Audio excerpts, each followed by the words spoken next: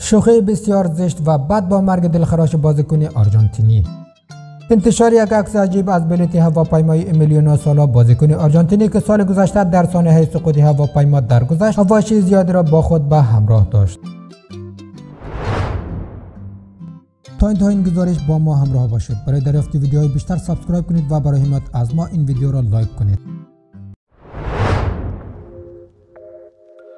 سال گذشته بود که میلیونو سالا پس از 4 سال حضور در نانت به کاردیف سیتی پیوست. سالا هنگامی که قصد عزیمت از فرانسه به ولز را داشت هواپیمایش ناپدید شد تا داستان تلخ و غم‌انگیزی در رابطه با این فوتبالیست رقم بخورد. در همین رابطه پیش از دربی حساس بین دو تیم ولزی سوانسی و کاردیف که فردا برگزار خواهد شد یک اتفاق عجیب رخ داد و تصویر عجیب در رسانه‌های اجتماعی منتشر شد. این تصویر مربوط به بلیط هواپیمای امیلیانو سالاست و بالای آن نام باشگاه سوانسی دیده می شود. شماره پرواز هم به گونه‌ای نوشته شده است که نمایشگر کلمه مرگ است. تصویری که پس از منتشر شدن بسیاری آن را به هواداران سوانسی نسبت داده و مدعی شدند که آنها با این کار به نوعی دست به یک خانه زشت و دور از انتظار زدند.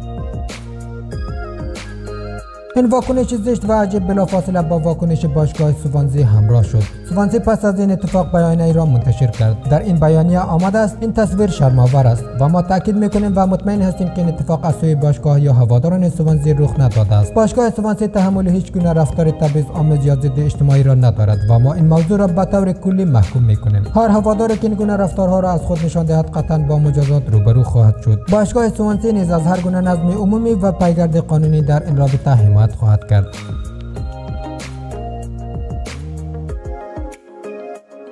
سپاس از اینکه تا اینجا با ما همراه بودید. شاد و خرم باشید.